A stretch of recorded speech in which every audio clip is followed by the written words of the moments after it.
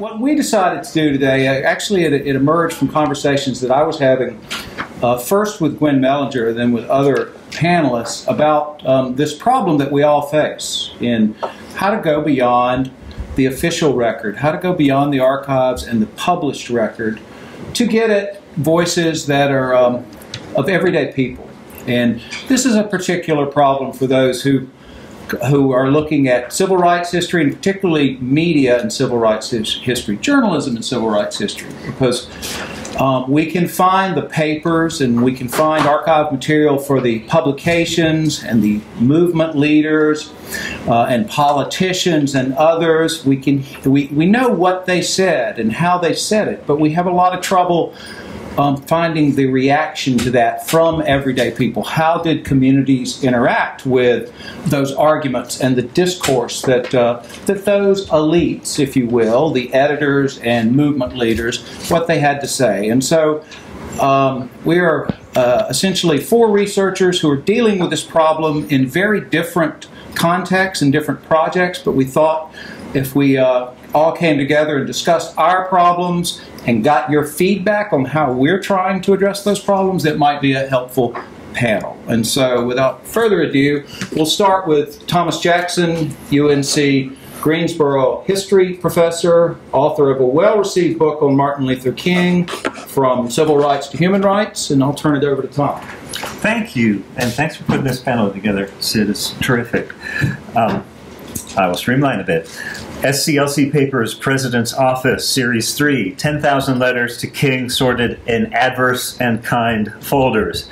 Over 1,000 flooded into the office April, May 1963. That's double what they got the previous 6 months. It's an archival motherlode, obviously, for audience participation. They praise, they vilify, they're revolted by the repression, they justify it, they enclose donations to help, or they send news articles and cartoons justifying their positions. They tender lots of advice. Lawrence Levine writes in The Folklore of Industrial Society that, quote, audiences are complex amalgams of cultures, tastes, and ideologies. They come with a past, ideas, values, expectations, a sense of how things are and should be. In popular music, Levine insisted there's simply no mechanical one-to-one correlation between producer or the thing produced and the audience. There can be no possibility of eliminating the contradictions and inconsistencies. Audiences respond with a language of argument, not a chorus of harmony.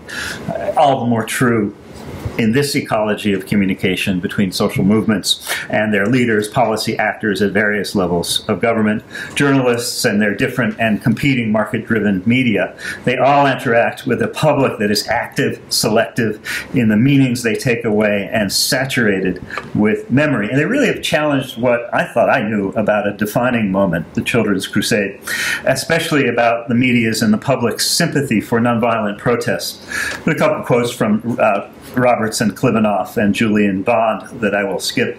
Basically, the model is of crisis, confrontation, sympathetic news coverage, national response, conscience, and legislation. Okay, so these generalities, they can still make sense in some sense, but they begin to seem mechanical. They're shorn of journalistic ambivalence, conflict. They're bereft of interpretive creativity and actually the craziness of the American people. I've mostly examined press coverage up until now.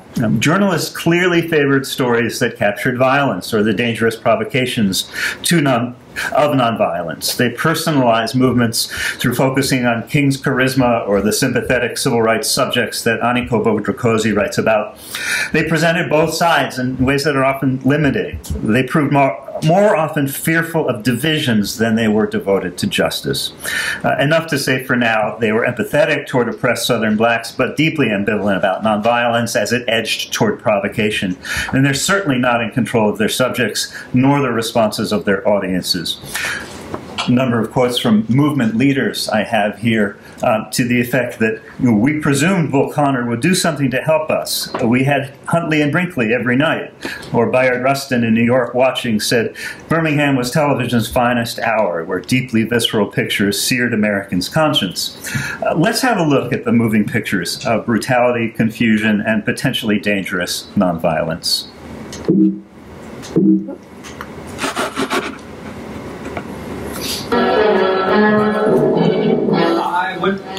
The big news of the week. The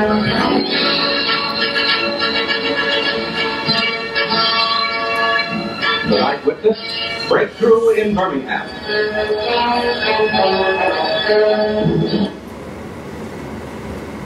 This is Birmingham, the South's mightiest industrial city as the world knew it this week.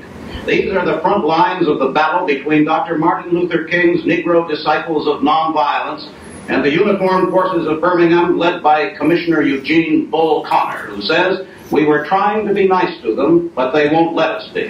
The Negro leaders say this will lay the whole issue before the conscience of the community and the nation.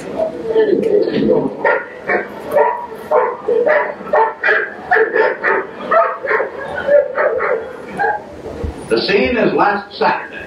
The sights and sounds filmed and recorded as they happened. The place is near the 16th Street Baptist Church, the starting point for Negro demonstrations.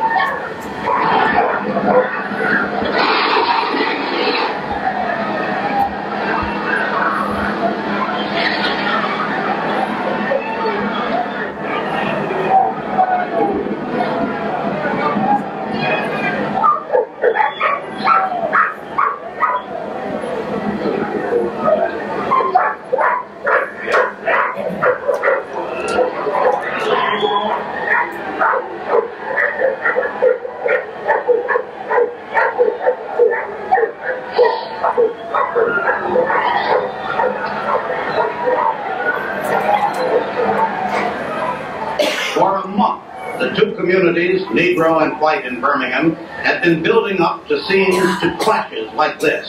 Tempers had worn thin on both sides. The situation was perilously close to an explosion.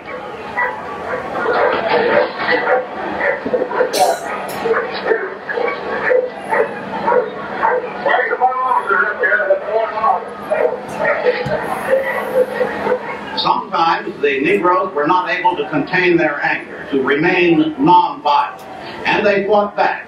They threw rocks and broken bottles. There were reports that some of them had knives and guns. But Negro leaders said those people were not their followers. They were, they said, onlookers drawn in by what they saw. There were injuries on this day, and the violence prompted an appeal from one of the Negro leaders. The Reverend James Beale borrowed a police bullhorn and told the crowds to disperse if they weren't going to demonstrate in a non-violent way.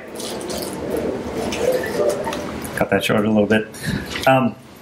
Well, people consume the news on their own terms with their own lenses. There's empathy in that, but there's also fog of war and a great deal of danger and a fear of division. Joan Blocker, Shreveport, Louisiana. Dear sir, thank God for television. The whole world got a glimpse of what a Congo jungle is like when they saw the howling, screeching, frenzied mob of Negroes in Birmingham, even small children. The adverse folders contain a pretty noxious mix of anti-Negro, anti-integrationist, anti-communist, anti-welfare animus. Many denounced all outsiders, especially the corrupt and vainglorious publicity hounds like King, duping Negroes into rejecting their natural place in the social order. Many avowed supporters were shocked at the extent to which nonviolence had gone beyond acceptable bounds, appalled at the use of children. Others urged King to concentrate on self-help in the context of gradualism, till they prove themselves worthy of integration, or as another man wrote, clean up the mess amongst your race first before you agitate race riots. Few in the adverse folder had any faith in nonviolence. Boy, stop comforting the red, start proving your worthiness, stop acting like children. Hate only begets hate, violence begets the same thing, violence. The law is on our side, you say. Well, that's what the gangsters, Hitler, Castro, and Mr. K of Russia say. More polite segregationists had faith that the media and the nation's leadership would expose King and deflate his image. Failure, failure, failure, De Plume wrote. Public is turning against you. Quote, the president has spoken out against the timing of your demonstrations as well as the use of children. The attorney general has also taken a good swipe at your methods. The public communications media also has taken the halo from above your head. He's relieved that white officials and the media are so skeptical of King's methods. And strangely echoing Ella Baker, he predicts that the media can unmake a celebrity leader as quick as they can make one. Quote, the image must be created. For you, it is necessary that the communications media be partial to you, yet true for now, but it was also once true for Castro. And he says, watch out, image, because you're heading for a change. Others decried King's media dominance and use of children as propaganda props, with much less faith in the media and dire warnings. Brigadier General Herbert Holdridge wrote, as the fires of racial emotionalism spread, fanned by the hysterical press, I, as a responsible citizen and public service, call you to account for your self-cast role as arsonist setting the blaze. A country faced it is a long letter, economic meltdown. King didn't seem to care about any other disadvantaged group, he alleged. But now, quote, advancing through a racial forest dry as tinder under the hypocritical banner of nonviolence, but presenting no nonviolent solutions, you throw your own innocent children as lighted torches to set that forest aflame, an act of such utter brutality beyond imagination, expanded to the level of heroism by an equally hysterical press. Relief to get to the kind. 2 minutes? Yeah, 2.5. So. Holy shit. Okay. It's relief to get to the kind folders, right? They're simpler. They've got a fascinating mix of national and international shock and empathy. I found little reference to the goals of the march, or the May 10 partial victory. This probably reflects the paucity of press attention to those goals. Watching the repression on TV kept one New Jersey woman, Mary Woodfalk, in a state of perpetual insomnia. She advised safety precautions. Carry Baptist and American flag, she said, maybe they won't attack you. And if they do, their bestiality and lawlessness will be all the more exposed. Fewer than half of King's correspondents specified the media of communications through which they learned of Birmingham's brutality. But when they did, they mostly mentioned images and words drawn from newspapers and magazines and not television. Birmingham might have been television's finest hour for Bayard Rustin watching it in New York, but TV certainly didn't dominate the media for Americans concerned enough to write to King. Admittedly, those most likely to write to King might also get their news from other sources than TV. I didn't expect to find this. Newspaper and magazine readers voiced outrage, admiration, acute awareness of dynamics of publicity, a sense of history being made. As Reverend Clayton here says, the press here in Baltimore seems to be with you, etc. Well, the pictures are much more, in a sense, compare it with the TV. You can linger over the pain and injustice. They're sharper. There's less fog of war. There's more Negro hurt. Even the captions suggest there's hatred. Still, like CBS, Life's editors framed the frightening pictures in terms of both police brutality and Negro provocation. As they made clear in their final notes, their paramount fear is of widening divisions, not of the potential for further delays in justice that's too long denied. Mail from abroad placed the Birmingham movement in the highest moral plane. We were deeply shocked when we saw your incident in the local paper. J.K. Kirobi from Kenya wrote, your troubles are just like ours. The Union of Australian Women, Guildford, New South Wales. Savage police dogs against defenseless children, etc., etc. A Cuban man sent $25 for su gran cruzada por los derechos humanos. Writers were acutely aware of the damage Birmingham was doing to America's Cold War image. This guy? Well, something. One writer, Thomas Butler of Washington, showed King how he could spin the Kennedy brothers' attempts at international spin of the in new context of heightened confrontation. Butler referenced Bobby Kennedy's 1961 response to the Freedom Riders' Mother Day riot that was broadcast over Voice of America. Accenting the nation's progress, Bobby had predicted a Negro president in 40 years. When his grandfather came to Boston, Bobby said the Irish were not wanted there, and now his brother was president. Butler writes in a little more militant tone, the minority peoples in the U.S. have always had to fight to attain their place in the sun. The Irish faced a long, hard drive in the face of bigotry and hatred. He ends by praising the undaunted courage of Fred Shuttlesworth, and he hopes the triumph in Birmingham is the entering wedge of a Negro voting rights revolution. Most striking, 0. Okay, most striking are letters from Jews, and their response is more moving. It's in a sense deeper, and so is their commitment. Paul and Lula, Berlin. Demonstrations, Los Angeles. As a Jewish family who's lost many loved ones in the scourge of Hitlerism, the least we can do is join hands with our Negro brothers and sisters who are fighting the very same pestilence. Wow. Here's the last one. Meyer Brown, president of the Fairbairn Labor Zionist Order, sent $100. That's $800 in today's money for the bail fund as a token of our admiration and complete solidarity. They'd recently celebrated the 20th anniversary of the Warsaw Ghetto Uprising against the Nazi beasts, violent armed rebels who, quote, stand as a symbol for freedom-loving people everywhere, including the nonviolent people of Birmingham. Thank you. As Sid said, we've been talking about this for a long time, and one of the things that I'm interested in, my research continually takes me to issues involving the way in which white Southern editors dealt with the unfolding of the civil rights movement and how they responded to it, and then also how their readers respond to it. And so we started talking and thinking about this, and I have these thoughts. As media historians, we're the people who tell the stories about of people who have told stories in the past. In our specific subgenre of history, our subjects are historical actors who concern themselves with civil rights, and for most of us that means the mid-century struggle for and against African American civil rights. Though the movement was refereed by the courts and Congress, this was a grassroots struggle waged by average Americans, the sort of people who don't save their correspondence for donation to a public archive for the convenience of scholars like us. Archives, generally speaking, favor elites and structure bias into history. Their availability determines who becomes a historical figure of academic interest. This is nothing new. We've known this all along. As historians, we have an ethical duty to make sure that we don't focus only on the elites who were predisposed to document their place in history. In the case of civil rights history, we can't do the honest intellectual labor of historical investigation if we focus only on elites whose papers are maintained in libraries and historical societies. To do so would be to ignore the very people who took sides in their local communities, whose identities were being reinvented by changes in the law and social custom, and who had a stake in the outcome.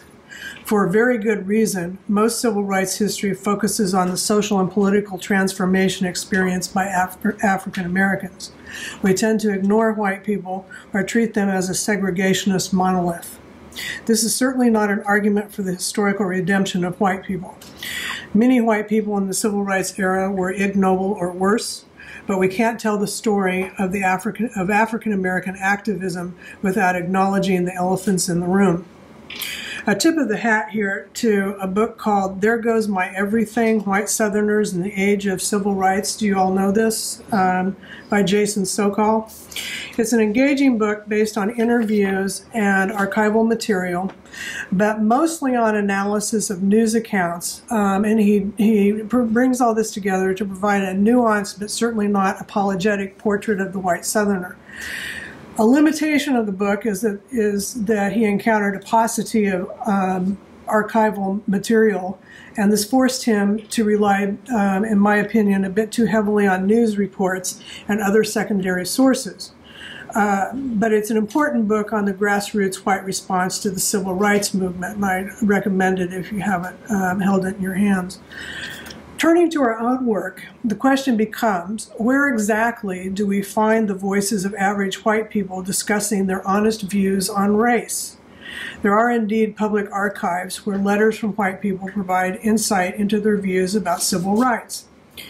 Granted, this limits the pool of source material to people who wrote letters.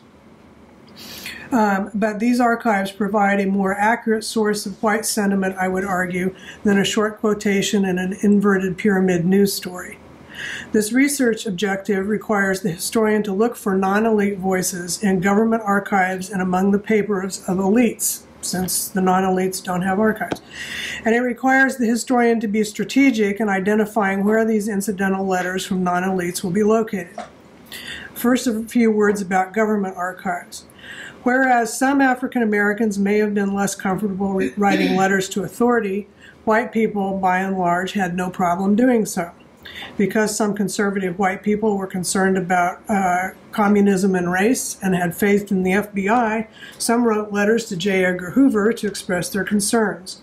I found an interesting assortment of citizen mail and field reports in the FBI file on the Highlander Folk School, the integrated activist training school in Tennessee. For example, one white citizen informant was a retired minister who was alarmed that blacks and whites were mingling at Highlander, and by the amount of mail, some of it airmail and from foreign countries, that he observed in the post office that Highlander was receiving. He reasoned in a letter to J. Edgar Hoover that anyone who held biracial workshops and got that much mail had to be a communist.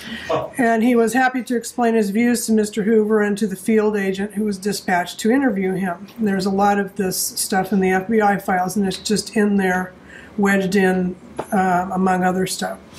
Many white people also wrote to their congressmen. The correspondence archives of demagogues may have a certain flavor, while letters to less incendiary elected officials probably represent a broader range of opinion.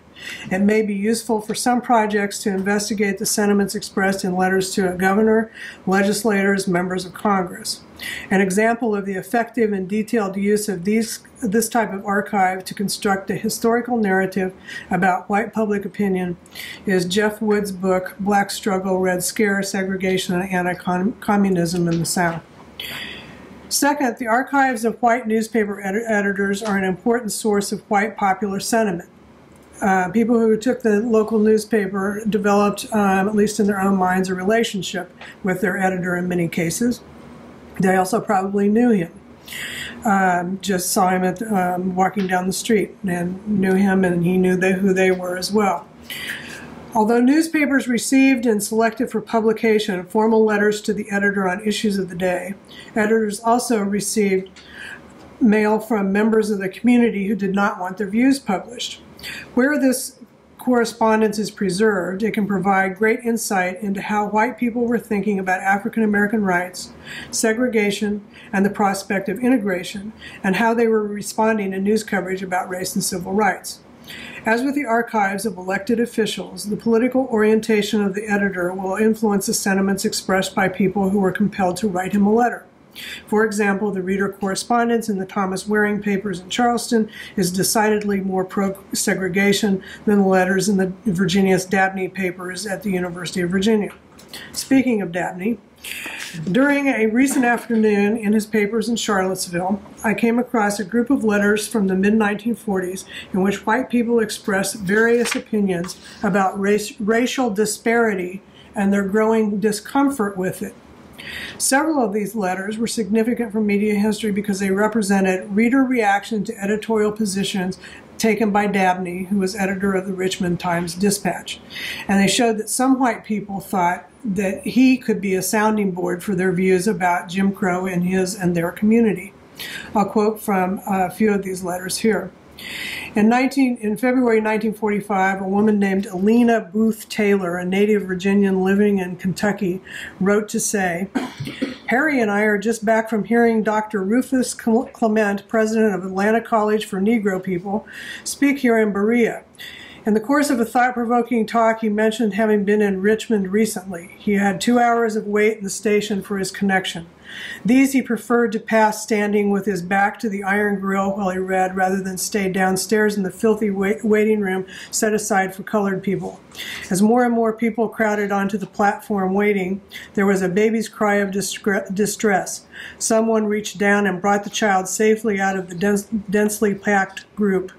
Dr. Clement saw that the child separated from its mother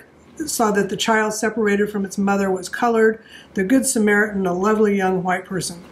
Forgive me for turning to you, but for the honor of Virginia, I would like to see the colored waiting room a more attractive place until that intelligent moment comes when all such labeled waiting rooms can go out of existence forever. There also was in this batch of letters one from a woman who had observed that a bus driver, an African-American man, was approaching the bus. The bus driver closed the door on him and wouldn't let him in. And the woman sent Mr. Dabney a copy of her letter of complaint to the local bus company, turning the bus driver in and so forth. But she also is saying things like, we are rather fortunate here in Richmond in the class of our Negro people, and it is probably partly due to the fact that we try to be somewhat fair in our treatment. So she's still evolving. The most interesting letters in this strain of correspondence involved a family feud. Captain Thomas Morrell, Jr., a young doctor stationed in Europe, had written Dabney a long letter to the effect that he would be returning to Richmond after World War II, having undergone a racial transformation, or at least in his thinking. Captain Morrell wanted to take on African-American patients in Richmond. He wanted to start an interracial choir. He wanted to invite Marian Anderson and Paul Robeson to perform in Richmond. The captain's father was alarmed and also wrote Dabney of, quote, the deadly fear I have of a boy highly trained in a field which even a wonderful person such, the deadly fear I have of a boy highly trained in one field endangering everything he has by working enthusiastically in a field that is not likely to bring success. The father implored Dabney to intervene, and Dabney wrote Captain Morrell at least twice, attempting to reason him out of taking up the cause. Dabney's response, a defense of the status quo, provides a counterpoint to the captain's activism. In addition, we find Dabney, who was widely regarded as a racial moderate, in a candid moment. Quote, all of us have to remember that we must not go so far as to cut ourselves off from our own people, on whom we depend for suggestions and encouragement. We must try to be reasonably progressive and forward-looking, but not get so far out in front as to be in the position of fighting what is almost a lone battle. That afternoon in the archive in Charlottesville taught me a lot about how some white people in Richmond viewed Jim Crow a decade before it was outlawed. Gathering this perspective of regular white folks is time-consuming because these letters are located throughout an archive and often turn up in unexpected places and just a few at a time. Sometimes you get lucky and find a group of letters, as I did in Charlottesville. More often, such letters are the intriguing isolated finds that we stash away for later use on a project not yet begun or maybe not even imagined. Certainly, if we believe in moral absolutes in right and wrong and in human decency, it is easy to see segregation as a one-dimensional evil. But from the historian's vantage, that position cannot be applied to the decades in question without triggering presentism. And so I would argue that until we listen to these voices, as unpleasant and jarring as their perspectives often are, we can't truly understand the complexity of white opposition to civil rights or how deeply imbricated into American culture segregation really was. Thank you very much. Great to be here. Is my voice coming over the mic? Okay, all right. Yes, when Gwen first talked to me about this panel idea, the timing was perfect because she said, we want to think more deeply about where we can find everyday voices. And I had just found this case that I'm going to focus on today. And so it's a research in progress, and I'm going to talk about this particular case and then hopefully two others if time allows. So I love my title. Sid wrote it. Thank you. But there's a lot of ground to cover. For those of you who don't know me, I do most of my work in the legal historical area. So I'm in the archives as much as I'm in the court records. So my starting place may be, might be LexisNexis or Westlaw.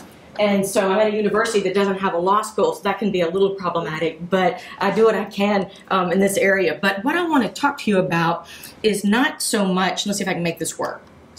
You pointed at them. Yeah, okay. Not so much about newspapers. We do spend a lot of time as historians looking at secondary literature and what's in the newspapers of the coverage that we're considering. Instead, I want to talk about this document. And I don't really expect you to read this. I just wanted to show you what it looks like. And this is something that I came across, as I mentioned before, when Gwen and I were talking. And so in terms of everyday voices in court documents, this comes from the NAACP's digitized files that ProQuest put online. Who has used these? Oh, you're going to be so excited when you go home and you start using these if this is something you're interested in. I almost had a stroke when I found these. Say it again. Oh, it is the NAACP, and I'm going to circle back around to it. ProQuest digitized those records. They're keyword searchable in 2014. So I'm going to circle back around that in a minute. I'm going to circle back around. Yeah, it's keyword searchable, the finding aid. Right. And then you order the microfilm, and because I'm at Ohio State has a copy, so they just shipped it to me from Columbus down to Athens. But it has been really exciting for me. Okay, so the everyday voice I want to tell you about. On a Monday night in April 1967, Rosemary Harris called the New Iberia, Louisiana Police Department when her husband Lester came home drunk and started beating her. And so what happens next is her voice through a statement she makes the next day when she goes to the local chapter of the NAACP. And she tells them what happened to her. So she says in her words, 2 policemen came and one of them told me I had to go too, down to the jail. They took both of us. They took her and her husband Lester. She expected the police to take her husband away. Hopefully he would sober up and then be back tomorrow. But they put her husband in an interrogation room, according to this statement, and Rosemary was in another interrogation room. She heard Lester yelling as he was being beaten down the hall. And this is in these records. And then in her words, she says, after a while, a big fat policeman came in and started asking how many children I had, so I told him 6. And she explained that one of her children was a teenager and lived with an aunt, and then another 5 lived with her. The officer had seen her small baby when they went to pick up Lester and her when they responded to this disturbance call. Rosemary, who was 28 at the time, kept asking to go home because her sick mother-in-law and her baby needed her. She didn't expect to have to leave the house that night. The police officer, Lieutenant Henry Dorsey, quizzed her about her work. She told him that she cleaned, in her words, a white lady's house 4 days a week and worked another job washing dishes at a cafe down on Center Street. The officer stood up and he said he was taking her home, ignoring her protests. And she says, in her own words here again, in the first place, I didn't have any business to go down to the courthouse because I had called for help. So Lieutenant Dorsey violated police regulations when he took Harris home alone that night. Policy dictated that 2 officers must accompany women when they transport a woman in a squad car. Driving toward home, Rosemary later says, the police officer propositioned her for sex. Quote, he asked me if I could fix him up. I told him no. He said, now come on, and let's not lose time. So he carried me on across the road past Hopkins, I believe. It was dark, I couldn't see. He told me to sit close to him. I was scared of him. I asked him if he was going to kill me out there. He took her to a deserted spot, she's not sure where. And he told her to get in the back seat and take her clothes off. Quote, I didn't take everything off. I just took my pants off. I was crying and scared, and he told me to raise my leg up. I told him that was the first time something like that had happened to me. I'd never been in jail. I'd never been involved in trouble. And when I've called for help, I think I should be the one getting the help. And it didn't go that way. I was so scared, my heart was beating fast. I'm still nervous. So she's telling this the next day when she goes to the NAACP chapter for help. And so to me, I thought, when Gwen and I talked about this, I thought, wow, everyday voices. And so, yeah, I was looking at microfilm of the NAACP papers and thought, wow, her voice came through the court documents, okay? And so ultimately that's where I'm getting with this particular story. So the day after the rape, the NAACP leaders in New Iberia said they weren't surprised, that there had been rumors that Lieutenant Dorsey in particular, but a couple of other officers from the New Iberia Police Department down in South Louisiana were known to force black women to have sex. They knew they finally had it now. They've got the evidence, they've got information from Rosemary, and that they could finally press charges. So the NAACP meets with the police chief and they demand Dorsey's suspension pending a rape prosecution. And they held lengthy, tense meetings with city officials. The New Iberia District Attorney said he would not file a rape charge because she did not fight him physically. And so what ends up happening is Dorsey is suspended from the police force for conduct unbecoming an officer. And so the district attorney did convince the New Iberia grand jury to indict Dorsey for simple battery and kidnapping. And so ultimately what happens is Dorsey goes before the Civil Service Board to appeal his suspension. And the Civil Service Board says, no, we're gonna keep him, we want to reinstate him and keep him on the force. And so this was met with a public outcry, marches from the NAACP locally. And so the idea that the word rape isn't even used in any of the court documents until much later was really pretty shocking. But after the NAACP protested, the local chapter, the Civil Service Board met again and reversed itself 4 days later, and they said, let's make sure that he is suspended until trial. And if he's exonerated, he'll get back pay.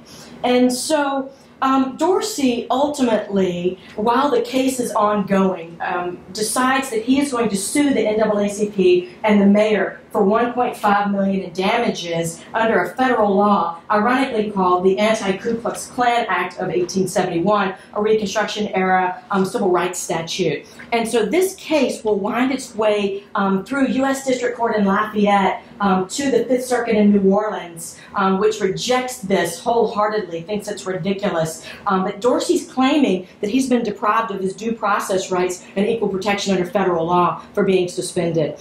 And so he argues that the NAACP and other city leaders conspired to get him fired.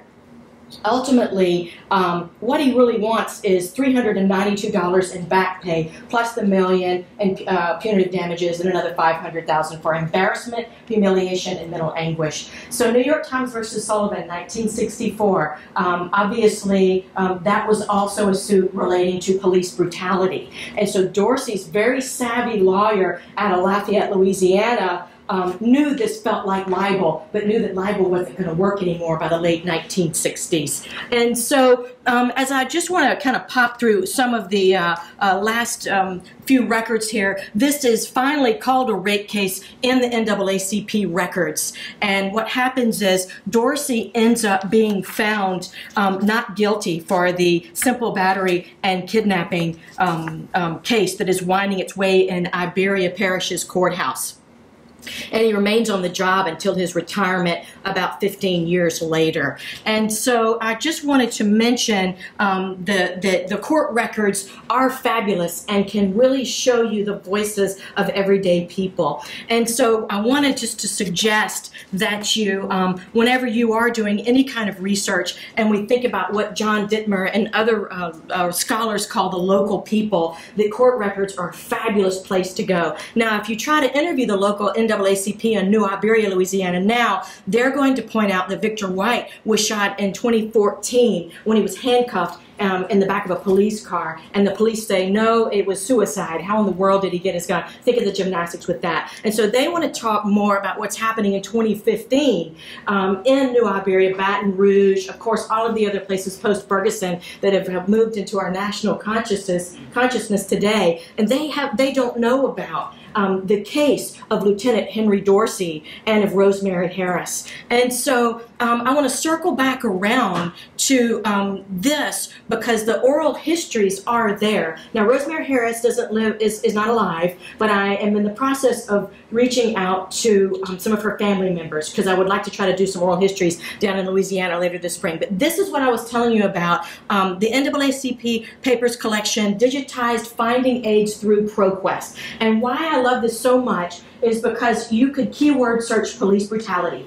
And then there is a wealth of information, all the communications between all of the attorneys who work for the NAACP, all of the affidavits, court records, etc. And it looks like this, and I don't expect you to read this either, but it's a detailed discussion of all the records that are available. And so for the first time then, you're able to keyword search for the topic that you need. And one last thing before I close, and so I point out that this is the U.S. District Court records is what I was talking about because it was a federal case relating to civil rights issues. So also spend time in the local courthouses wherever your subject may be, because it's really fun to show up at a clerk of court's office and say, I would like to look at your docket from 1963. And they think, what? What do you need this for? And so sometimes you do find someone with the heart of a historian in those courthouses. And so there are many opportunities to go dig in those dusty boxes that were sealed in 1964, and they're dusty, and the tape is still on them, and you can go and dig through with that surge and thrill that nobody else has been digging through that since they sealed them up those many years ago. And so I just urge you to spend some time with LexisNexis, Westlaw, and the legal section of the NAACP papers. Even though you might not be a legal scholar, there is a great deal of information there. I encourage you to go and seek out that particular treasure. Okay. I'm going to finish up, and I'm going to try to do this quickly so we can have time for Q&A and to talk about this. Bear with me. Okay. So my particular problem stemmed from a book project called Newspaper Wars, and it argues that the black and white press both played a more significant, more prominent role in the civil rights movement, the history of the civil rights struggle in South Carolina than had been previously reported or discussed. And I argue that the journalists on both sides were political actors. They were not just journalists documenting the movement, but they were political actors. And the problem I had, many problems, but one problem dealt with this newspaper, which was the black press, the primary black press in South Carolina. This paper ran, the White House Informer, in one name or another from 1939 to 1954. And I'm going to be very sparse with the background, but I'm going to give you just enough so that my discussion of issues makes sense. If I can make the clicker work here, let's see. A key player here is Majeska Monteith Simpkins. Majeska Simpkins was a young activist during World War I. She went to NAACP meetings with her mother. She saw a movement rise during World War I in South Carolina with the help of a black newspaper. A former supporter of Booker T. Washington, the paper changes, embraces the NAACP and helps the movement. And a young high school age Majeska Simpkins is a part of this. By the 1930s, however, the movement has long since died out in South Carolina. The NAACP listed the chapters essentially existed in name only. You had, after a white backlash, you had a black community that was more accommodationist, cautious and accommodationist, had a leadership that was accepting white supremacy and afraid of actually challenging it directly. And Majeska Simpkins thought this was wrong. And the way she wanted to try to activate the black community to challenge white supremacy and Jim Crow laws directly was by adding what she called a fighting news organ to the NAACP. In other words, the NAACP would have essentially a newspaper that was completely embracing its efforts and would actually try to recruit and generate activism in the state. And she was looking for that newspaper along with a couple of other allies in the late 30s. And she she thought she found her man, and she did actually, in John Henry McCrae. He was an editor in Charleston. He'd actually been working in an insurance company. He left that, decided to launch his own newspaper, the Charleston Lighthouse. He did this in 1939. Simpkins thought he would be great. He's a good writer. He's aggressive. He actually seems to like to be in fights. And that he would be good not only to challenge white leadership in the state as much as possible in 1940, but also to challenge the African American community, which was a key role. And so she worked with some other allies, and they convinced McCrae to merge his paper with a small paper in Sumter, and eventually moved the paper. This was the last version of the paper, Lighthouse Informer, published in Charleston. They changed the name to the Lighthouse Informer, and they eventually moved to Columbia on December 7th, 1941, a very famous day. They published the first paper in Columbia. And so, McCrae's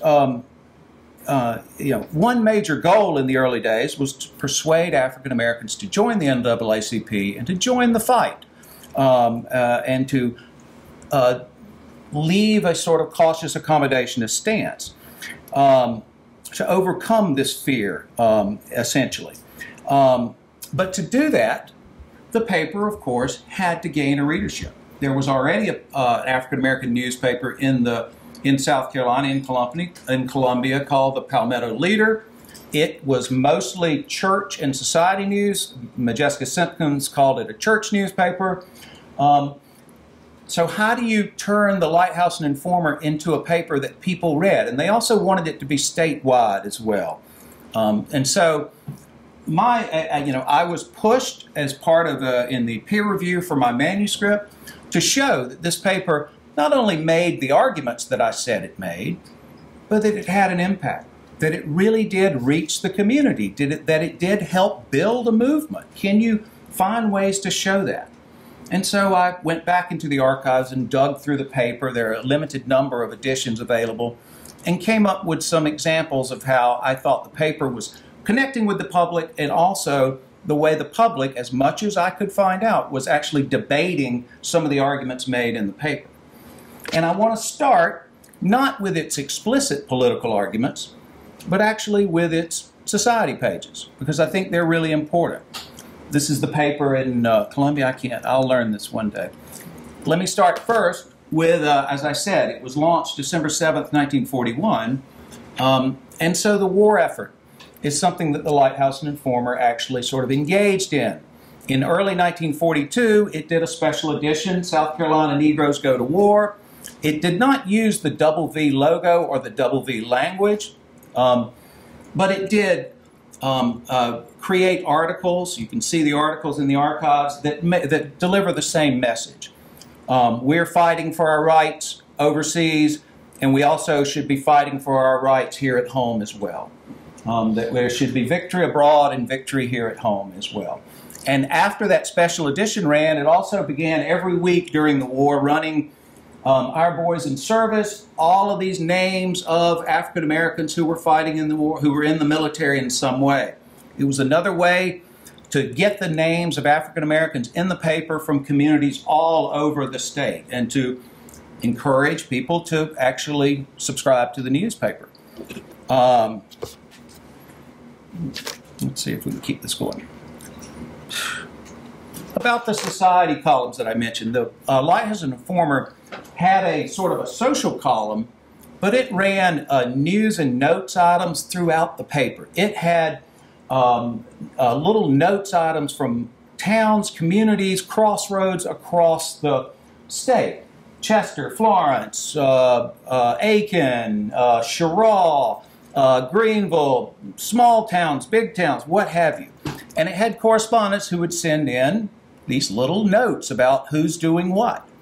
And I took a closer look at those. And I think I made an argument that actually those columns were instrumental in connecting the newspaper and making it an essential read, a weekly read for families, African-American families across the state. As I say, the paper's society column served as a type of social media for black communities across the state. Each week, correspondents from big cities, small towns, and rural crossroads sent in items about the comings and goings of local folk. Just one example from January 1943, the city's Sherrill correspondent noted Miss Virginia Talley of New York City was in town visiting her parents, Mr. and Mrs. Martin Talley, while the Aiken Stringer reported that Mrs. Essie Mason is visiting relatives in Bryn Mawr, Pennsylvania. And Mrs. Janie Boosie has returned to Philadelphia after being called to Aiken by the death of her father, Mr. James G. Boosie. And on it went from town and city across the state. As I say, each week, the names and hometowns of dozens, on some weeks hundreds, of black South Carolinians peppered the pages of the Lighthouse and Informer. And these brief society notes provided an informal geography of the Great Migration and documented the ongoing interaction between North and South. Thousands of black South Carolinians had moved north in search of jobs to escape Jim Crow, yet they maintained close ties with their original communities. By chronicling these interactions so closely on its news pages, the Lighthouse and Informer created a personal bond with readers and cemented its ties with churches, schools, and local organizations that formed the core of black civic life in South Carolina in the 1940s. Perhaps more than any particular editorial comment, it was this commitment to small-time, hyper-local journalism that paved the way for the Lighthouse and Informer to organize and mobilize black Carolinians in the political fight ahead. And also, the paper also used, subscriber notes, ran by usually a lot by the society columns, by the small notes columns, and they would note who is subscribed to the paper, who in that town was subscribing, again, creating this sense of, you really want to be reading this paper. The subscriber notes sort of changed. They'd put new subscribers some weeks, they'd list all the subscribers other weeks, and they'd list subscribers from different towns. But this was important too in the paper's working with the NAACP. It provided a mailing list that the NAACP used to connect with towns all over the state, to call for mass meetings, to inform the public what it was doing outside of the newspaper. It was an important organizing tool as the paper went forward. As I said, the Lighthouse and Informer, the Lighthouse and Informer, in the early 40s, explicitly identified its role. One of its first papers published in Columbia said, it announced plans for a statewide mass meeting, or several mass meetings actually, to discuss plans to bring a new social order to South Carolina, one where all blacks are working together where all races, are working together without fear or discrimination. Encouraging black South Carolinians, it did encourage black South Carolinians to subscribe to the Lighthouse and Informer so that all of us can read its pages and know what is taking place amongst our group in this state. Don't learn about what has happened after it has happened. The Lighthouse and Informer will keep you informed. A new day is just ahead for us. So that's the more explicitly reaching out for support and for political support. But McCrae's primary goal was also to advocate for black assertiveness. In other words, to change the tone of leadership in the state and to encourage African Americans to join the NAACP and be willing to challenge some of the laws in the state in the courts. In the early 40s, mid-40s, McCrae's newspaper ran an editorial in which he said, and this is an example, there were many like this, in which he said it's time for African Americans to rebel and fight for their rights, to reject the slavery of thought and action that created Uncle Toms and Aunt Jemimas, and become progressive fighters for the emancipation of the race. And McCrae tried to set an example for that willingness to rebel and fight through some of his news coverage, some surprisingly aggressive news coverage. In 1943, he reported an expose, really, on treatment of African American. Oh, God, I am going way too fast. Okay. Just a nice minute. Okay, you got it. Let's keep going here. I'll learn this thing at some point. An expose on both prison farm labor and chain gang labor in the state. And actually showed not only had prisoners been injured, but one had died. And McCrae, this is early in the tenure of the newspaper, and McCrae was deeply worried because white officials were complaining about this. And a local judge, a city judge, says, you know, the Lighthouse Informer has done more than 1,000 other things I can think of to agitate conditions in the state. And McCrae was worried because they talked about putting him before a grand jury. Not quite sure why. There's no way to exactly what they were going to charge him with, but they were going to put him in front of a grand jury. And so he started asking for help. And one of the people he asked was the editor of the Atlanta Daily World, C.A. Scott, famously conservative editor of the Atlanta Daily World. And his response was not what McCrae wanted to hear, because he said, frankly, I think our best strategy as a minority group is to take a more positive attitude and to avoid provocative statements. And so, but McCrae and the NAACP in South Carolina went in the other direction. What McCrae actually did, as I showed you in the previous slide, was send this letter out to all subscribers of the Lighthouse Informer. And he argued for, he asked them, what kind of paper do you think we should be? And he got a lot of interesting responses in support of it, including this one. I'll just end with this one, and we'll pick up with questions. But this soldier writing from Camp Pickett, Virginia, is obviously a South Carolina soldier, says that they've been getting the papers on time, and by the time it has been here for a couple of hours, it's completely worn out. All the fellows are reading it. But the fellas seem to like it, but what puzzles them is how it is that you're still alive. And there was a lot of support and debate, and well, I'll open it up for questions. I went a little long there to start with. Okay, let's open the session up for questions now. Why don't you guys come up here so you could ask questions to these folks. Turn that off. Ken has a question to start us off here. Yes, let me start it off. And a couple of you can perhaps address this question. So you're looking at these primary sources as being essentially the voices of the voiceless, the voices of those who are not heard. So how confident are you that they really are the voices that are not heard rather than limited voices that aren't representative or more representative? You have to be very careful in what you choose, because and you have to be kind of smart and wily about it, and take into consideration, you know, if you're looking in Dr. King's papers and you're hearing from white people that are going to have a point of view, they're motivated to write for one reason or another. When I'm looking,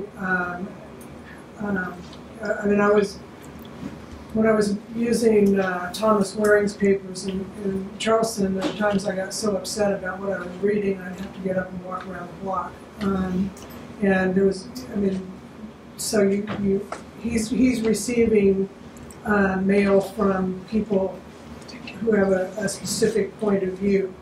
But you have to, I think, temper it. You cannot assume that that's entirely representative, and that you have to, I think, go out of your way to try to find as many, different sources of sentiment as possible. You can correlate it to some degree with opinion research at the time, which is interesting, and most of the whites went against the March on Washington view.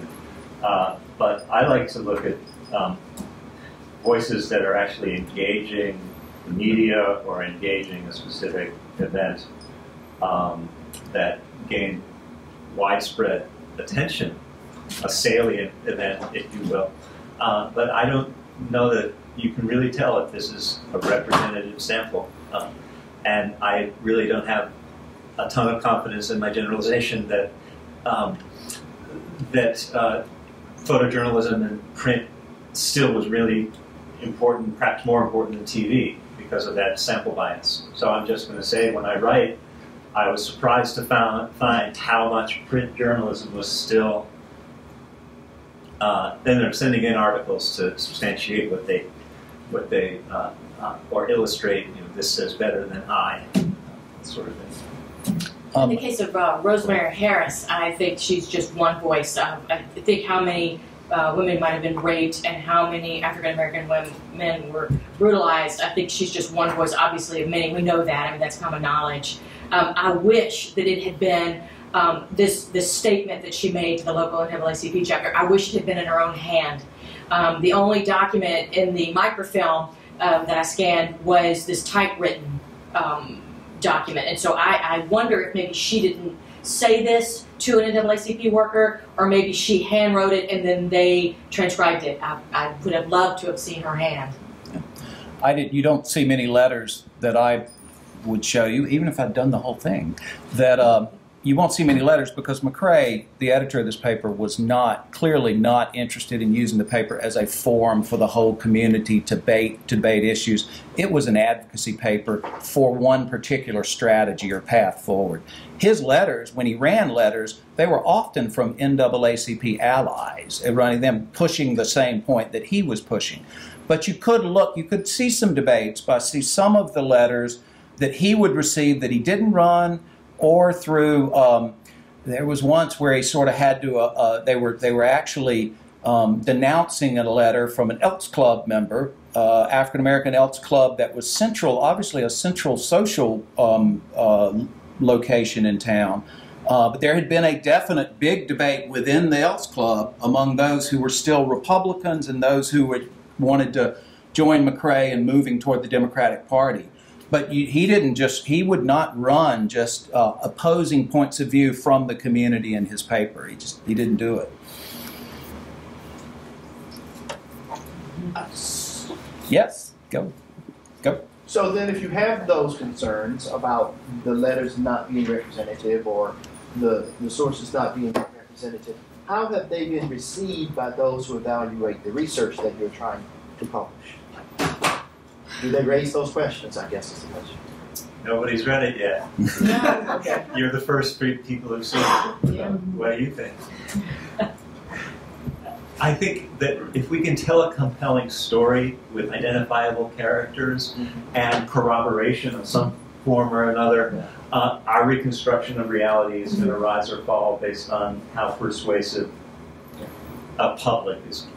So you really actually don't really know for a few years. I mean, your peer reviewers are only... But I think also it depends on how you state the claim.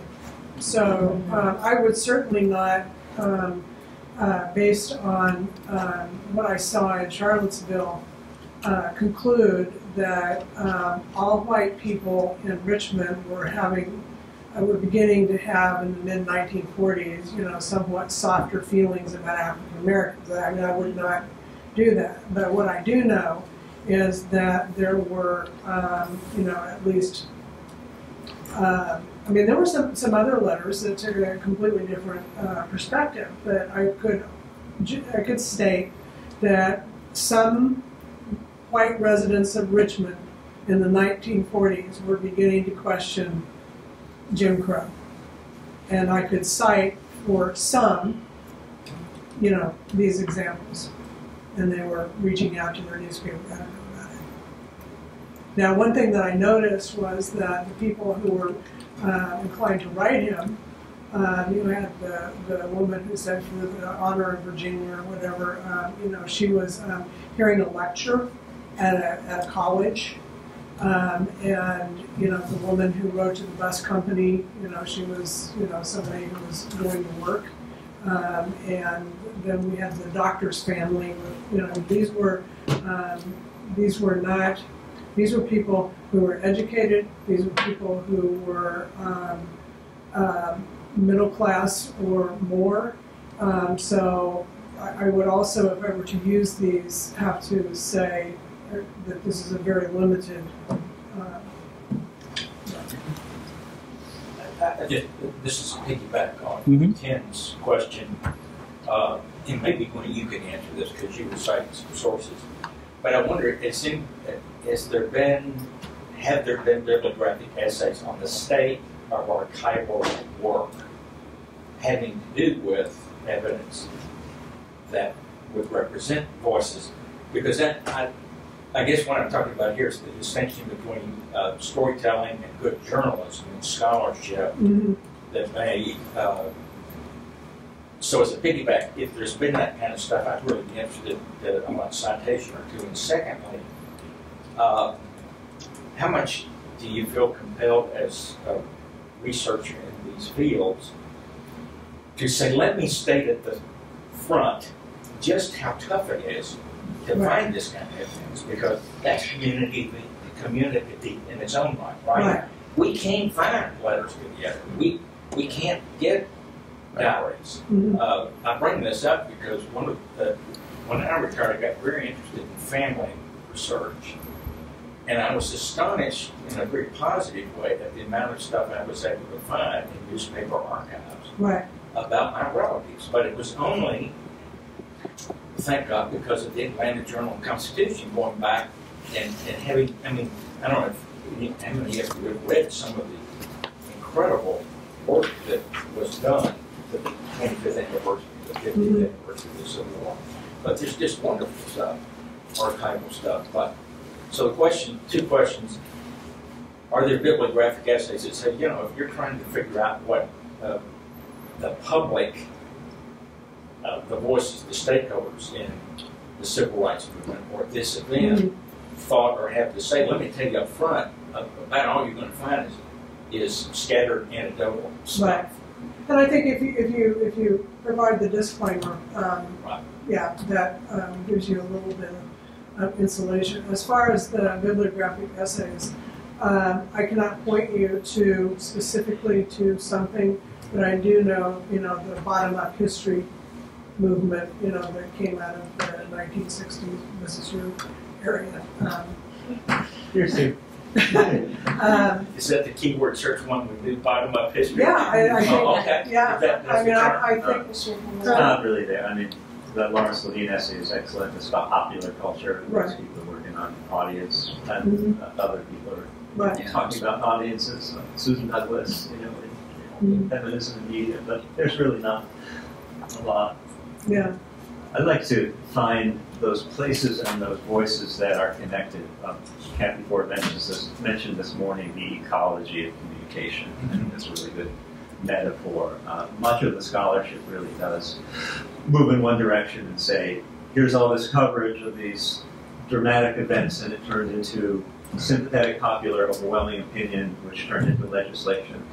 And in between spaces, there are debates, and that's what history is. It's an argument, and it was definitely a heated argument. And most people, including the president, didn't think nonviolence was worth it. So again, so I have a question, sort of to piggyback off of all of this. It's all about motivation. I mean, I heard you mention it a little bit earlier, Gwen, in terms of people who are writing, and particularly about complaints, are motivated to do so. And I can't help but think in like modern day society, when you can even imagine comment forums, etc. And the question is, so I spent, when I first started doing my research, I spent some significant amount of time in the FCC archives reading a lot of complaints about what local areas were doing. And one thing I noticed was, I mean, I don't want to say absurd, but it was there were very interesting complaints that were being written. And I'm talking about like 7 pages where, with an addendum where they've decided to do an art piece and a drawing, and you're like, wow. And I'm just thinking, but how indicative of this is of the silent majority, if you would? I mean, it doesn't seem viable. And so I'm wondering, how do you navigate that motivation? And what do? You really want to tell that story, right? That person who spent so much time. But what utility is it of trying to get to that silent body of consumers? I think Tom's used the word correlation. It's not a bad one. I mean, you do have to correlate it against other evidence you have and see, is this a plausible, can I make an argument that I can defend that this is representative of some chunk of the community, and can I defend it? And and peer reviewers, I assume, I try to, are looking at it and going, is this argument plausible? Is there enough evidence? Can I really find the evidence that shows that this is representative of the community? But beyond that, I'm not sure there is a hard and fast, final way to do it. I'd suggest also, I've done a fair amount of work with discourse analysis, and one of the things that you can get a pass on in terms of reviewers is if you set your analysis up in terms of discourse and frame it as Foucault tells us, I am looking for patterns and repetitions and these kinds of things. And so you don't have to quantify, and you don't have to, but to be intellectually honest, of course you do have to say, I only found, 3 letters in the FCC. But you can, if you are looking for patterns, particularly if you're working across archives and seeing the same thing showing up. It's particularly problematic with the FCC because so much of it's been destroyed. And so you have cumulative purges to where even the people who say, well, the only reason that exists is because I happen to tell them whenever they're throwing everything else away, you really shouldn't throw that away. But a lot of the other stuff was thrown away. Yeah. So quantitative, I couldn't even imagine trying to come some people which is quantitative.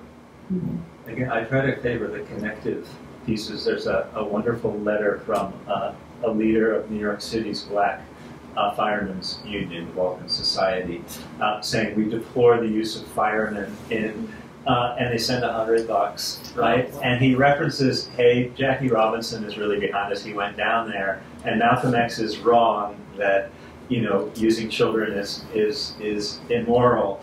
And by the way, I've sent this, and you see it in the Amsterdam News, a story about the Vulcan Society's meeting and its contribution, right? And the Amsterdam News takes Jackie Robinson's side, right, about the use of children.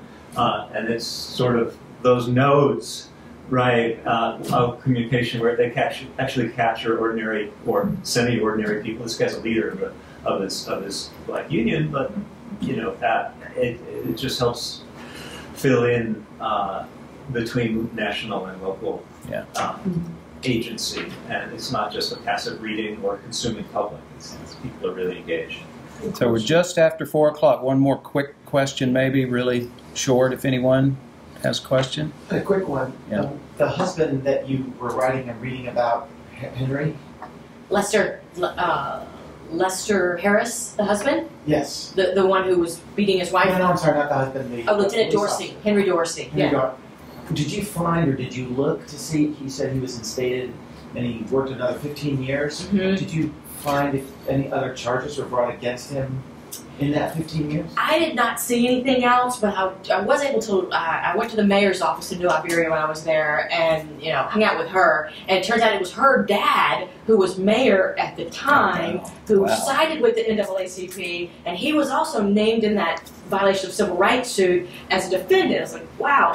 And so then I asked her, what happened to Dorsey? Can you show me these records? Well, the police department was done away with. It's all part of the sheriff's department in the parish now, and so a lot of those records are missing. So I couldn't go dig up in his personnel file or anything like that, because my journalist FOIA brain kicked in. I'm like, well, let me look at his personnel file. But I didn't see anything else in the court records, and then the mayor talked to her old pal, the judge, who was the judge at the time, and he said, yes, Lieutenant Dorsey, we knew he was bad news, and for most of the rest of those 15 years, he was in the courtroom working kind of the security sort of bailiff stuff, and then he retired. So I felt really comfortable using that based on the fact that this judge was working at the time. Thank you. Thank you very much.